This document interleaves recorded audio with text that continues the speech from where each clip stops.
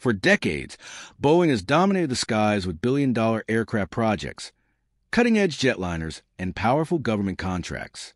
But what happens when a self-taught African inventor introduces a plane so futuristic, so disruptive, that it could render Boeing's empire obsolete? This is the story of Maxwell Chikumbutso's self-powered aircraft, a machine that doesn't just compete with Boeing's jets, it threatens to change aviation forever. The unveiling. In a private hangar in Africa, engineers, journalists, and foreign delegates gather, uncertain of what they're about to witness. Maxwell steps forward, calm but determined. Behind him sits his invention, a sleek, futuristic plane unlike anything the world has seen. Its surface gleams under the lights. Its design more reminiscent of a spacecraft than a conventional jet. The claim? This aircraft requires no jet fuel, no traditional engines, and no costly refueling infrastructure. It is powered by a self-sustaining energy system, an idea once dismissed as impossible. Skeptics whisper, cameras flash, and the world waits.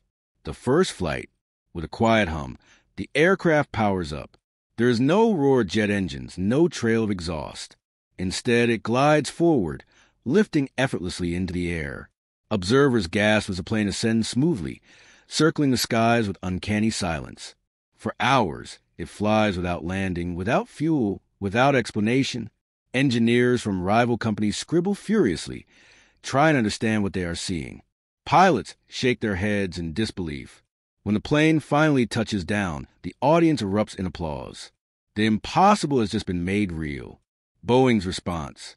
Back in Seattle, Boeing executives hold emergency meetings. The company has invested billions in next-generation fuel-efficient aircraft, hybrid propulsion systems, and even experimental hydrogen planes. But Maxwell's technology threatens to leapfrog them all. If a self-powered plane becomes viable at scale, Boeing's massive investments and the infrastructure around them could collapse overnight. Airlines wouldn't need fuel. Airports wouldn't need refueling hubs. Governments wouldn't need to secure oil routes. For Boeing, this is more than competition. It's an existential threat. The secret deal. Whispers begin to surface. Boeing may already be aware of Maxwell's technology. Leaked reports suggest that years ago, representatives approached him quietly, offering to buy out his patents, rumored to be in the hundreds of millions. But Maxwell refused. Now, with the world watching his plane soar, Boeing's secret is exposed. Their billion-dollar projects are suddenly vulnerable to an African innovation that costs a fraction to produce and promises a future they cannot control. The military interest. The demonstration doesn't just attract airlines and investors. It captures the attention of global military powers. A plane that never needs fuel, never depends on vulnerable supply chains, and can remain airborne for days at a time. For defense strategists, this is a game-changing weapon. Rumors swirl that U.S. defense contractors are pressuring Boeing to take control of the technology. Chinese officials, already impressed by Maxwell's earlier inventions, begin sending discreet offers. Even Russia is rumored to have sent envoys, hoping to study the aircraft firsthand. Maxwell suddenly finds himself at the center of a global power struggle, the African pride. Meanwhile, across Africa, the news spreads like wildfire. Headlines read, Africa leads the future of aviation. Crowds celebrating the streets, chanting Maxwell's name. For too long, the continent has been painted as a consumer of foreign technology, not a producer of world-shaking innovation. But now, a son of Africa has built a machine that rivals the greatest aerospace companies on Earth. Universities announce new aerospace research programs. Young inventors flood labs and workshops, inspired by what they've seen. For the first time, the dream of Africa as a technological leader feels real. Boeing's dilemma. Inside Boeing's boardrooms, panic deepens. Some executives argue the company must partner with Maxwell, even if it means swallowing pride and sharing control. Others insist they must undermine him before his technology destroys their billion-dollar projects. Documents leak suggesting Boeing may lobby governments to question the safety and legality of Maxwell's invention. Rumors surface of backdoor attempts to sabotage his operations. To Boeing, Maxwell isn't just an inventor. He's a ticking time bomb threatening to blow apart decades of dominance. Maxwell's choice. Amid the chaos, Maxwell faces a dilemma of his own. Should he sell his technology to the highest bidder, securing financial power but risking corporate control? Should he guard it fiercely for Africa, ensuring the continent reaps the benefits? Or should he take the radical step of releasing elements of it openly, ensuring no one, Boeing, China, or any government, can bury it? Each choice comes with enormous consequences. And with Boeing's shadow looming larger by the day, time is running out. The global summit. Then comes the announcement that shocks the world. A global aviation summit will be held in Geneva, with Maxwell invited as a keynote presenter. Boeing, Airbus, China's aviation giants, and military representatives from across the globe confirm attendance. The summit promises to decide the future of aviation itself. As Maxwell boards a self-powered plane to fly toward the event, the world watches. Will Boeing crush his dream, or will his invention mark the dawn of a new age in flight? Arrival in Geneva. The skies over Switzerland darken as Maxwell's self-powered plane glides into Geneva. Unlike the roaring jets that descend nearby, his craft lands in near silence, drawing stunned stares from onlookers at the airport. Inside the summit halls, tension is thick. Boeing executives huddle with government officials. Chinese representatives arrive with a polished confidence. Defense contractors and airline CEOs whisper behind closed doors, their eyes fixed on the one man who has shifted the balance of power, Maxwell Chikumbutso. The keynote. When Maxwell takes the stage, the room falls silent. Behind him, images of his aircraft fill massive screens. Its smooth flight, its unbroken endurance, its unmatched efficiency. He speaks calmly but firmly. Aviation has always been chained to fuel. Today we break those chains. This is not about corporations or governments. This is about humanity's freedom to fly without limits. The audience bursts into applause.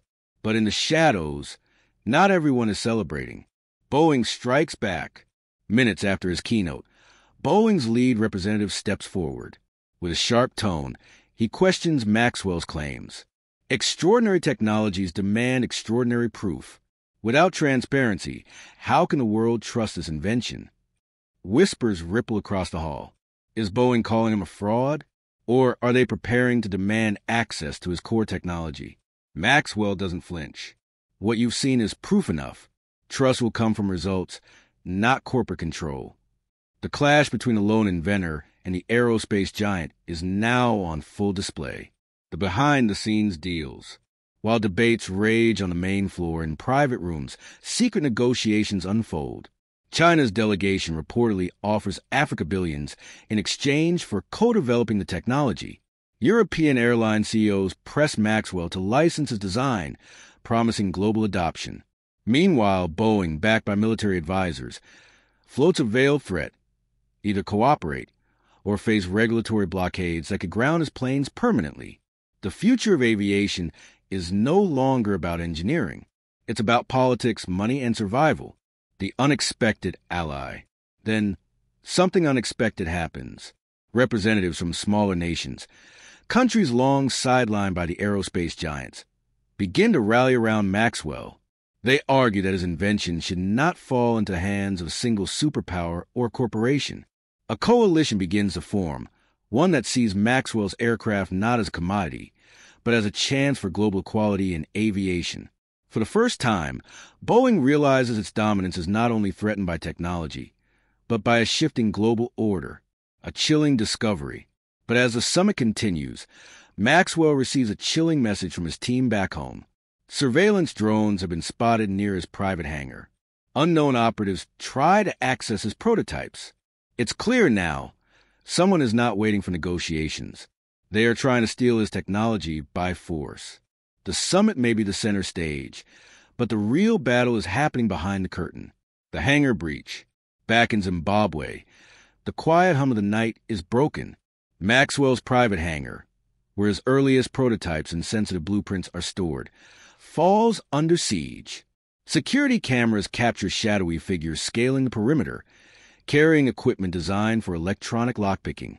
But what they don't expect is Maxwell's foresight. The hangar is protected by layers of counter-surveillance tech, infrared traps, biometric locks, and drone sentinels. Within minutes, alarms blare, sending the intruders scrambling. Still, the attempt makes one thing terrifyingly clear. His technology is now a target worth stealing at any cost. The hidden documents. The next morning, Maxwell meets privately with his closest allies. From a hidden vault, he retrieves sealed documents. These papers contain his patent drafts, research notes, and coded schematics, evidence of his invention's authenticity, but also the very blueprints that world powers are desperate to get their hands on. Maxwell reveals something shocking. I never uploaded these designs to any cloud. If I disappear, the world may never see this technology again. His allies exchange worried glances. The line between protecting innovation and risking its erasure has never been so thin. The double game. At the Geneva summit, whispers intensify.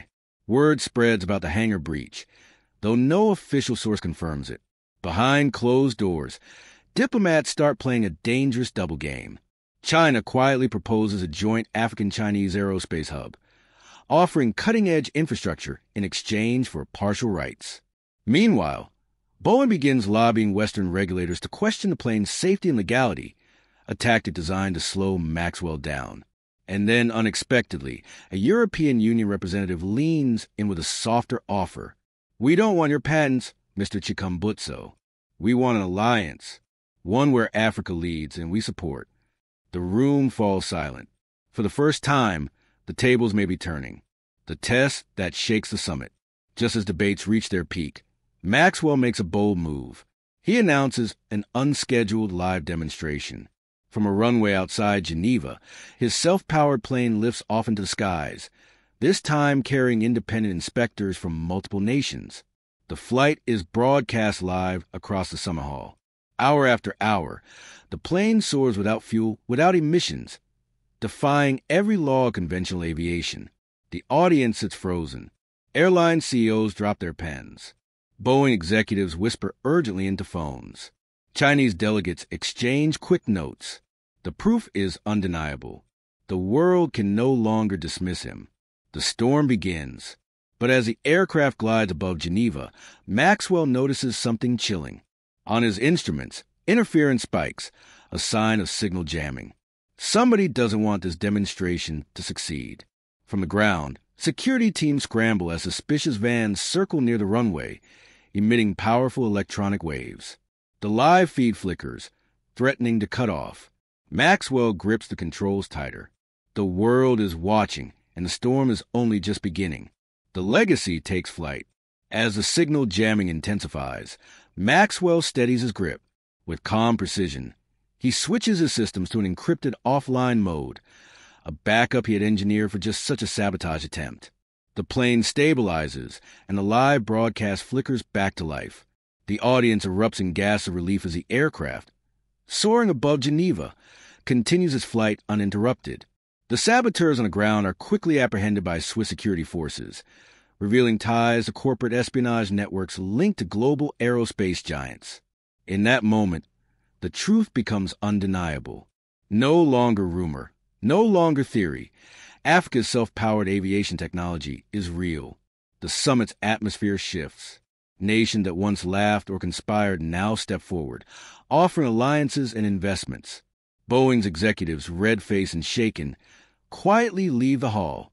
China recalibrates its strategy, realizing it cannot control what has already been unleashed. And Maxwell? He doesn't celebrate. He simply lands his plane, opens a cockpit, and looks straight into the cameras. This technology was never meant to be owned by one man, one company, or one country. It belongs to the future, and the future belongs to all of us. The crowd roars. History has been rewritten, not by a trillion-dollar corporation, not by a superpower, but by an inventor from Africa who dared to dream. From that day forward, aviation would never be the same. The age of fuel, pollution, and dependence was giving way to a new chapter, an era born not in Silicon Valley, not in Beijing, but in the heart of Africa. And as the self-powered plane touched down, the world finally understood. Maxwell Chikumbutso hadn't just built an aircraft, he had built a legacy.